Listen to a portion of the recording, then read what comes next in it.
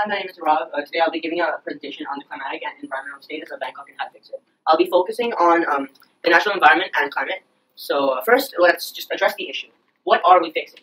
Well, we're fixing pollution, and right now Bangkok has a moderate air quality level that fluctuates around between 79 and 92 on the air quality index. And this is caused mainly by cars, buses, boats that release carbon dioxide, which is a greenhouse effect which traps heat, it retains heat, and that has a direct effect on climate because heat cannot escape back into space from the Earth's atmosphere. So those are some problems. And another problem is the lack of motivation to visit green spaces and go outdoors in general. And there are also a lack of green spaces. We'll come back to that later. So these are my research sub-questions. What is the current status of the pollution levels in certain areas of Bangkok? This tells me how the pollution levels are, what might be impacting that, and how could we fix this? How has it changed over the years? Like here, what is the climate like, and how has it changed over the years? We can see what differences have come over the years. Like I know in 1990, the number of cars, I know the pollution was significantly higher. And what factors may have contributed to Bangkok's present natural environment and climate? So we could look at some of the factors in my systems, which we'll come back to later. So this is my MISO. In media, I found that the air quality has drastically improved compared to 20 years ago in 1990. And I quote, Bangkok used to be blanketed in fog. At the start of 2017, Bangkok registered 300,000 new vehicles, including buses, motorcycles, cars, and I believe buses. Nearly 9.5 million registered vehicles are present there in the city of Bangkok.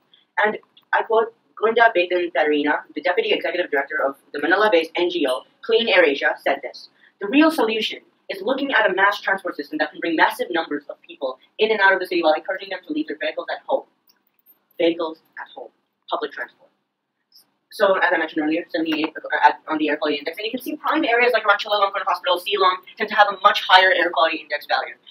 Some observations that I made during the observation walk is that boats on the Klong let out a lot of pollution. So there, as mentioned earlier, more pollution prime areas. There are a lot of meat snacks along the streets, and a lot of resources are necessary to raise that quantity of livestock. A lot of development is in progress. The Klong used to be lighter in color. I remember this from year 7. And now it's much darker, it's browner. And one positive observation I made, something very great, a change that Bangkok is already making, is that in the toilets in the Metro Mall, there's a charge for the tissue. They're trying to make a positive impact on the environment by reducing the waste. And there's also a lack of trash cans on the street. So, well, people can't be bothered to hold trash for 10 minutes on end, so they just dump it on the street. There must be an abundance of waste disposal facilities. So, this is my systems map. So, what is this map? Okay, anyway. What is this? Whoa, okay, so, natural environment. The two main factors that impact the natural environment and climate are transportation, pollution, and waste. So, I want to encourage people to use private transport and give up gasoline cars. Because less people buy gasoline cars, if there's a lower, we should reduce the price for electric cars by putting more tax on gasoline cars and diesel cars and increasing the price for them so that people would either buy less cars or shift to electricity. We must create infrastructure to support and promote bicycles as they have no environmental outputs that impact the environment in an adverse manner. Less gasoline cars will be registered and more taxes will be collected, therefore we have funds to create that infrastructure too. We have connected this to electricity. The main forms of public transportation include boats that need fuel, petrol, and diesel, any type of fossil fuels, buses, taxis, and then there's trains, which use, like the BTS and the MRT, that are electric, but there are power plants that must produce that electricity. That might cause air pollution, so we must look into that too. Ways to create clean, renewable, sustainable energy. You tend to leave a lower carbon footprint when you're using electric services, and I also hope that Bangkok will make their bus system electric by replacing diesel, petrol buses with electricity. Now, other forms of public transportation have a very adverse impact on the environment as they let out a lot of carbon dioxide and carbon monoxide. Now we'll also look at pollution and waste.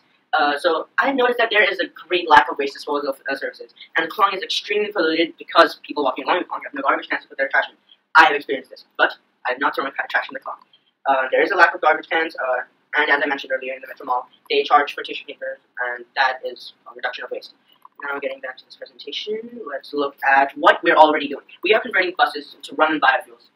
We are developing infrastructure to support and promote travel on bicycles rather than cars, boats, and buses. I have started to notice infrastructure that allows you to park your bicycles. There's roadside inspection for smoky cars. There are public campaigns that include promoting carpooling, a car-free day, walking street, and there's a control of vehicle emissions. They put different colored bins everywhere for different types of waste. They're still working on this. There are not many, as I mentioned earlier, but they're working on it. And that promotes recycling. Recycling is a great concept. I love it. Reuse, recycle, reduce. I'll come back to that later. What are other cities doing? Well, many other cities like Munich and Mexico City are taking steps towards a clean, green, and livable environment. following cities are just two of the endless examples that Bangkok could have, that Bangkok could derive an inspiration from. So New Mexico at one point was the most polluted city in the entire world. Mexico City took the Air Quality Award for Pro Air. It's a program that has reduced carbon dioxide emissions and air pollution over the last 20 years. This reduced the vehicle emissions, and it proves that vision and understanding can significantly improve air quality. Mexico also has a smog eating building, pretty interesting. I believe they have one in Shanghai too. And this is actually a pretty interesting concept that could be implemented in Bangkok too. Drivers are taxed for driving on major roads during heavy traffic hours. Yeah. Let's look at Munich, Germany. Munich Airport generates a great quantity of energy in an in-site combined heat, power, and cooling plant. This form of energy conversion allows the airport to save around 30,000 metric tons of carbon emissions annually. Munich Airport is currently running 115 vehicles on diesel, vegetable oil mix, and 39 on bioethanol gas.